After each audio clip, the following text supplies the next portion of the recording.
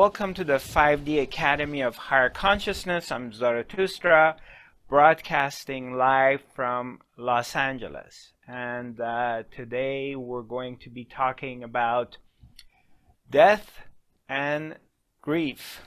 This is something that we all have experienced.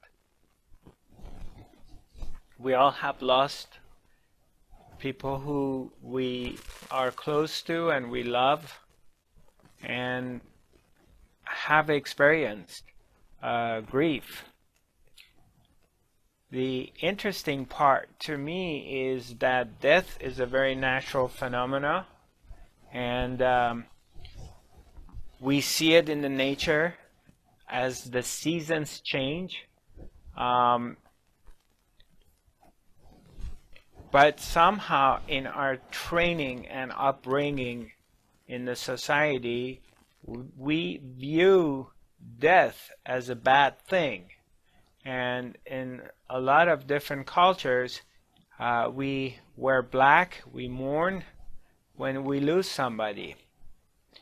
And I feel like we're not educated when it comes to dying. Number one, what happens after you die, and what makes us think that it's a bad thing, and there is this general idea that first of all, most people don't want to talk about it. When you bring it up, they change the subject, they get very uncomfortable. Especially I've noticed a little bit with older people that I'm around them. They want to avoid the subject and act like as if this is not going to happen.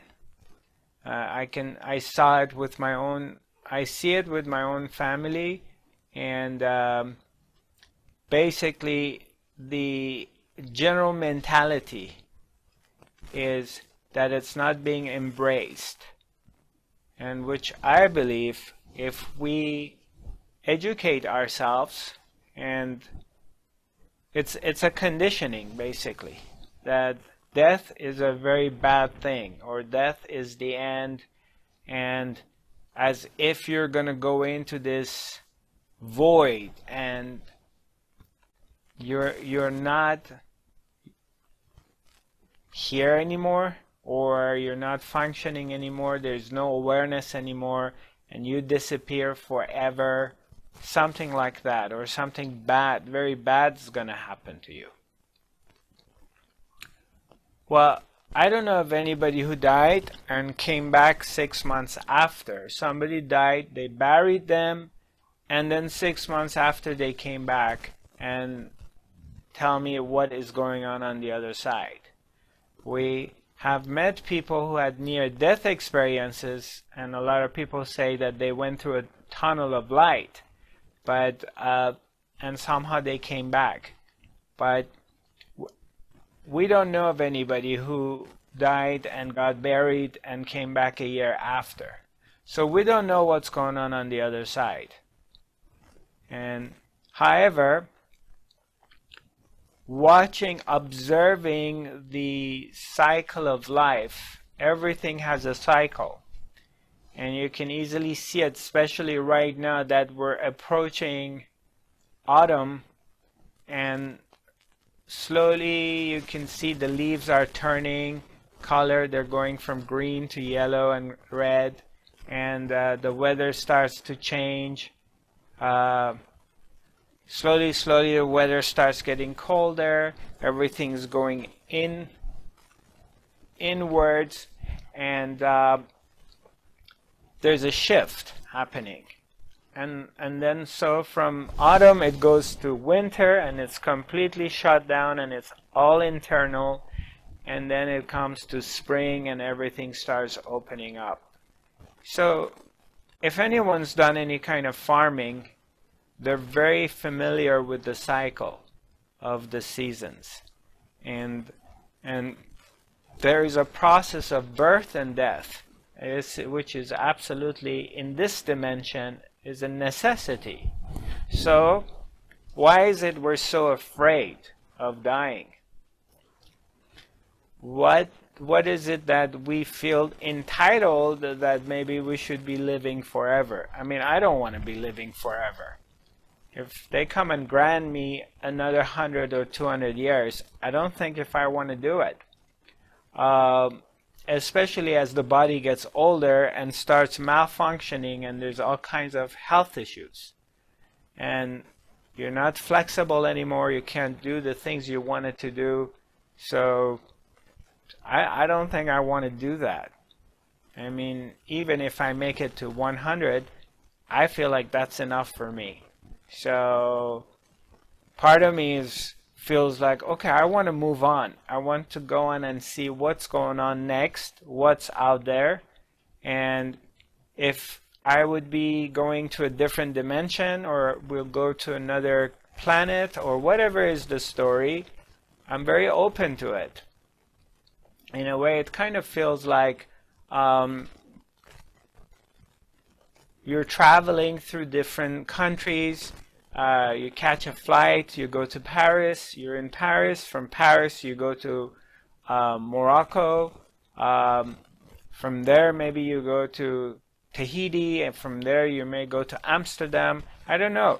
You're just going from one place to another, so it's exciting to explore different places, different cultures, different looks, different people, different food, weather, all of it. And that's how I view death. I find it exciting. The last time I had a near-death experience, honestly, I mean, you know, it may weird out some people because I can never tell this to my family. They would not understand it. But I very strongly felt that the life force was leaving my body. And I called a lot of my friends. So they came over visiting me.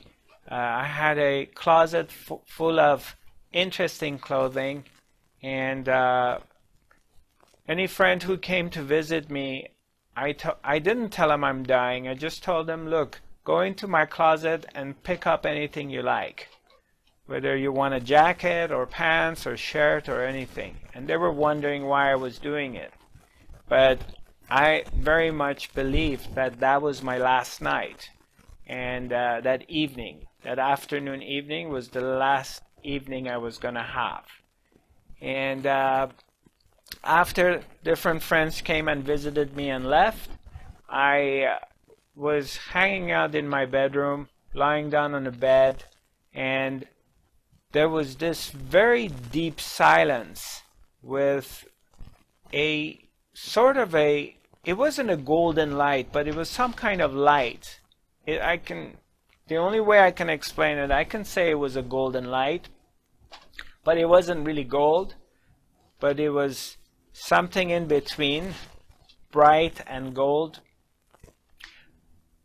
started to appear and fill up the room. But the silence that took over, this really deep